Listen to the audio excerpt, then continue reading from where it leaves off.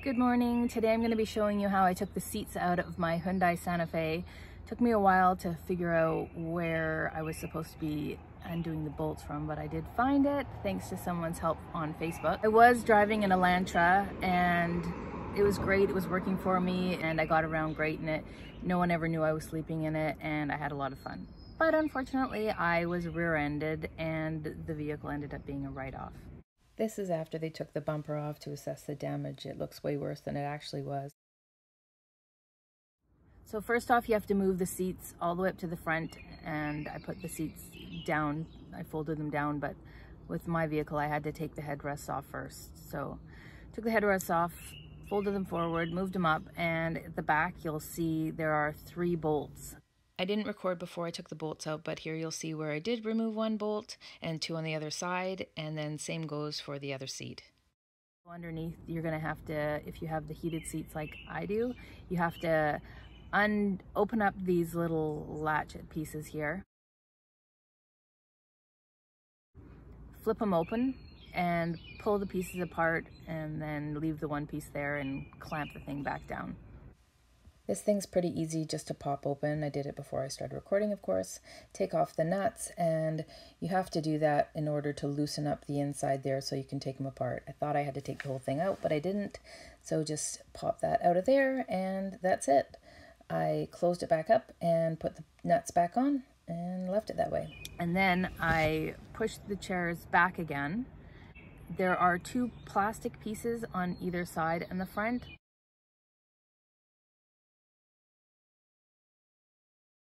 Which I didn't realize that's where the bolts were. So you have to pry the pieces of plastic off, pop them off. I use a screwdriver, and underneath there you'll find the bolts that hold the fronts down.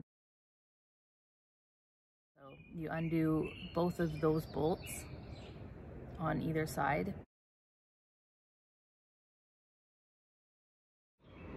But then the seat is still attached to wires, so you have to, don't just pull the seat out, you think it's loose, but because the wire is still attached, so you have to get under there and undo the wire, pull apart the plastic pieces. I pulled them apart by pushing this little button here on the plastic piece.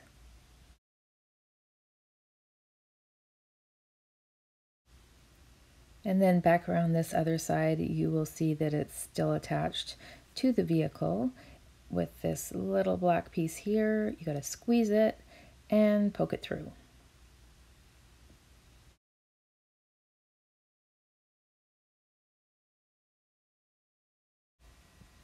With the part that was still attached to the vehicle, I shoved it underneath the carpet.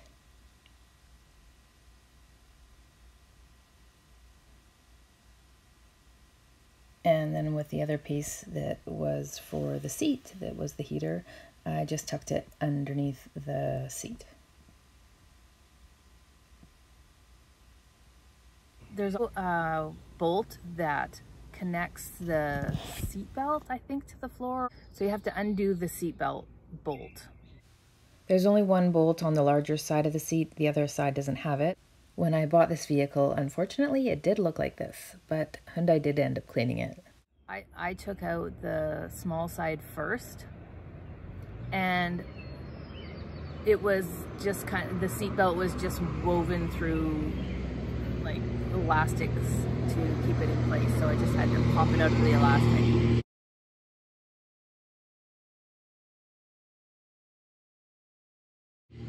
So in all there was 3, 6, 7, 8, 9, 10, 11 bolts I had to take out. And then I also put them all back into the holes in the car so that I have them there next time I want to put the seats back in.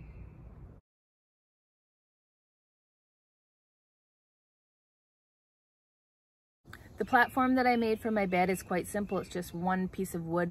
This is Canadian, but it's equivalent to approximately 26 American. It lines up with the back cargo area, which is already there.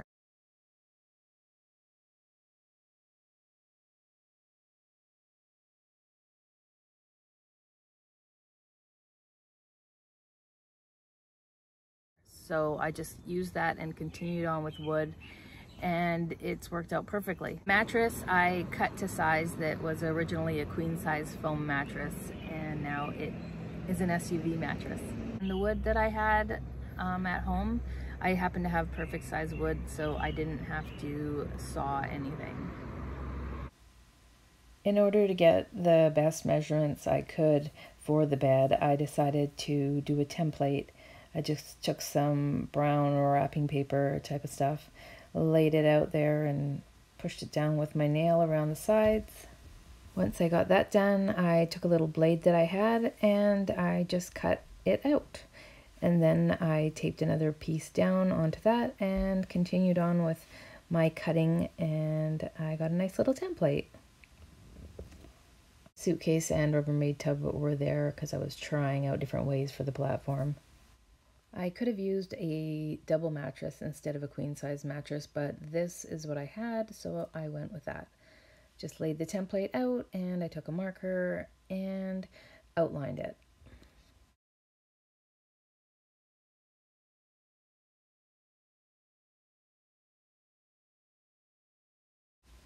Once I had the lines there, I went ahead and made lines again so that I didn't take off as much as I was thinking I had to take off, just so I had extra, and I figured it was foam so I could just squish it into place.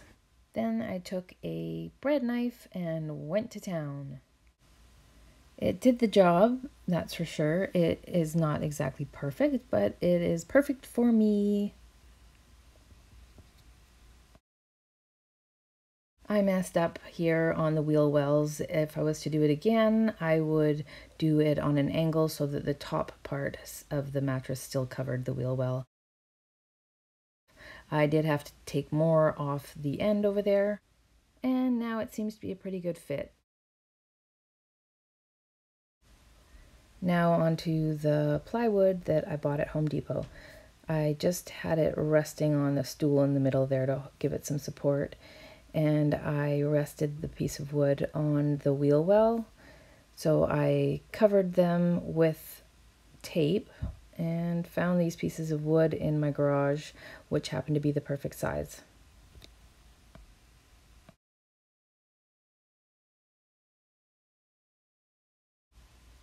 I drilled some holes in through the wood and the leg. I'm not even sure if I had to drill holes or if I could have just put the screws right in, but anyways, that is what I did. I realized that the screws I was using were probably too short, and I decided to look for some longer ones. So once I got those 4 screws in, everything was very secure, very solid. I don't know how I missed this, but I don't have a video of me actually taking the stool out from the middle where it was resting on the stool, and now there's actually a piece of wood there. It's a 2x8, I believe, and I attached it just with a couple of screws to the top of the platform, and then 1 screw that goes into the top of the cover of the cargo box there, just so it's more secure. Then I realized I needed to put something on the end of the platform just so that the mattress didn't keep sliding off. So I found these old, for a floating shelf, these old pieces in my toolbox of miscellaneous things. And I thought that'd be good to slide on there so that they can come on or off whenever I want, once that's screwed in, of course. Just like that. If you stick around to the end, I will be sharing the final product, of course, and also a view from the hatch on my first trip that I just went on. I took the straps that were inside an old suitcase so that I could use them to bolt the whole platform to the car. I cut holes in them and put the bolts through them, and on the other end I'm going to put screws and screw it into the platform itself. I just found some random screws and washers so that I could attach it to the leg of the platform. I love that I can bolt it right to the car with the holes that are already there. That's what I did with my Elantra as well when I put a platform in there.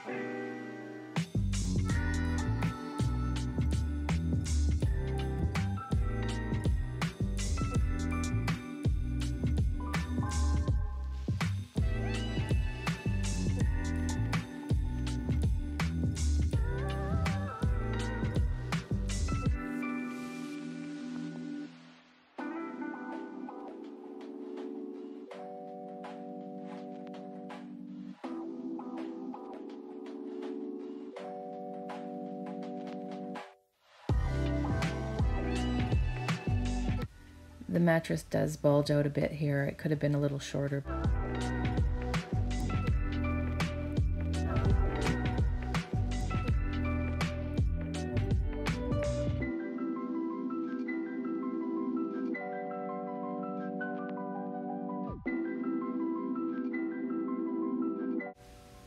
In my miscellaneous tools, I found some nuts and bolts and an L bracket I picked up at Home Depot for a couple of dollars. I'm thinking it may take a little bit of pressure off the two side pieces that I put in.